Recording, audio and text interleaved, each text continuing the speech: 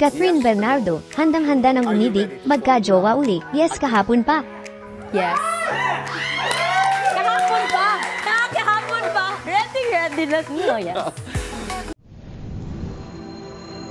All-Star Update.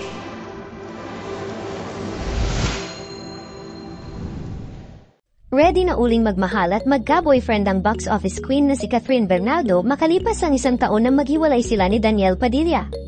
Sakali mang dumating at makita na niya ang lalaking muling magpapatibok ng kanyang puso ay handang-handa na raw ang kapamilya superstar. Sa interview ng Fast Talk with Boy Abunda, nitong October 28, ay diretsahan siyang tinanong tungkol sa pakikipagrelasyon. Ang question ni Tito Boy, Kathryn, yes or no, are you ready to fall in love again?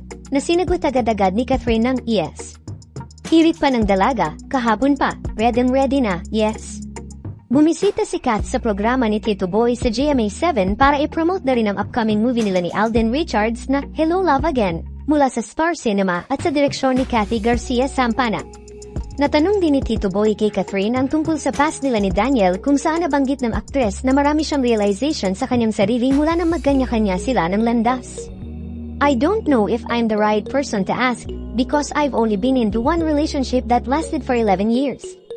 I've learned so much from my past relationship during, I'm talking about growth, I'm talking about being unselfish, about gratitude, dreams, and all. Lumaki ako sa 11 years ng relationship na yun, so during that 11 years, I'm learning, and after, when the breakup happened, ang dami ko ring natutunan after sa sarili ko at sa lahat ng nangyayari. Feeling ko, I'm still in work progress, but I still don't know the real definition of love, paliwanag ng dalaga. Patuloy pa niya, I think love can be found anywhere. It can be from your family, from your friends, from your boyfriend or from your girlfriend.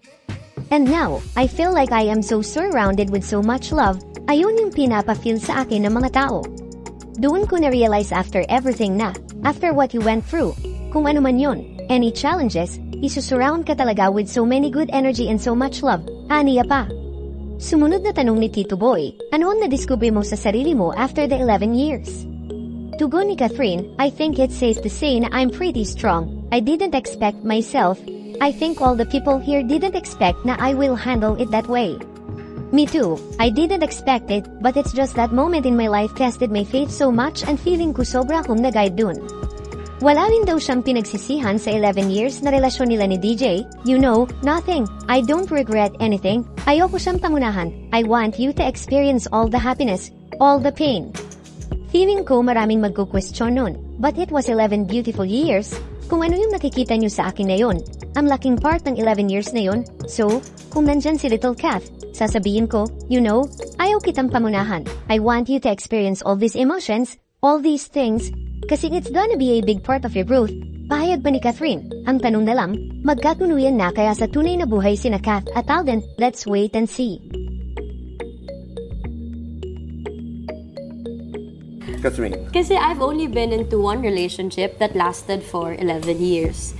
So, I've learned so much from my past relationship during, I'm talking about growth, I'm talking about being unselfish, about gratitude, dreams and all.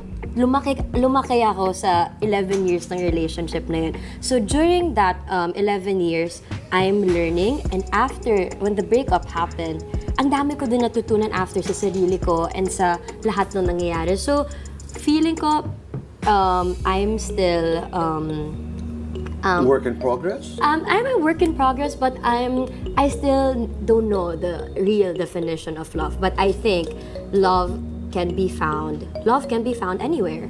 Right. It can be from your family, from your friends, from your boyfriend or from your girlfriend. And now I feel like I am so surrounded with so much love na yun yung pinapa-feel sa akin ng mga tao. Doon ko na-realize after everything na after what you went through, kung ano man yun, any challenges, isusurround ka talaga with so many good energy and so much love, and I'm just so grateful for that. And that's a blessing. Yeah. Ano ang nadiskubre mo sa sarili mo after the 11 years? Alam mo yung mga bagay, Kathryn, ilalatag ko lang. Yung mga bagay na akala ko hindi ko kaya, akala ko hindi ko, the discoveries. And what was the most important discovery you had about yourself? I think natutunan ko na I think it's safe to say na I'm pretty strong. I didn't expect myself.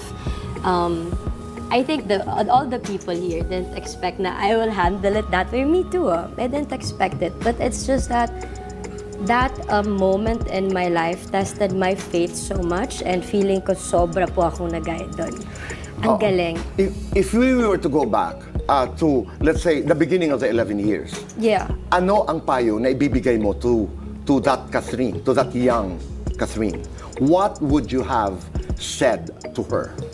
You know, nothing. Talaga? I don't regret anything. No, I know. Yeah, so ayoko siyang pangunahan. I want you to experience all the happiness, all What the was okay to you? Yes, I swear. Feeling, alam ko marami magko-question on, but no, it's okay. It was 11 beautiful years. Yeah. And grabe yung naging, kung ano yung nakikita nyo ngayon, ang laking part ng 11 years na yun. So, kung nandyan si Little Kath, sasabihin ko, you know, ayoko tang pangunahan. I want you to experience all these emotions, all these things. Kasi, it's gonna be a big part of your growth. But one day, sobrang bilis ng panahon. Okay. One day, you're gonna have your own daughter. Yes. You're gonna have your own son. You're going to have your own child. Halimbawa lamang, kinailangan, bigyan mo ng leksyon na may kinalaman po sa pag-ibig. Anong leksyon ito na sasabihin mo sa kanya? To my future daughter, son. Na mapapanood ang pag-uusap na ito. I would say, don't use your pain as a reason to hurt others. I think that's what I learned personally. Just because you're in pain, you're hurting, it doesn't mean that you have to do the same. Ganda. Yeah, true. At the end of Just the day, because you are in pain doesn't give you permission to hurt another one. yeah. Like, kindness, you can never go wrong with kindness. Begets kindness. Yes. And, you know, if something bad happens or kung may mangyayari sa'yo, okay, I'll let you experience it because I can't protect you from it. But, siguro yung makokontrol ko lang is how you will handle yourself when you're in pain. And I want you to know na basta alam mo yung values mo, alam mo wala ka naapakan ibang tao, then you shouldn't be afraid of anything kasi lahat kakayanin mo. Yun yung ginawa sa sarili ko. It's very personal. Yeah. It's very, very personal. Yes or no? Are you ready to fall in love again? Yes. Kahapon pa! Kahapon pa! Ready na. No, yes. Yes. Maraming salamat. Thank you. You have my love, you have my respect. Thank you. You have my respect. Thank you. Thank you very much. Maraming Ang saya. All-Star Update.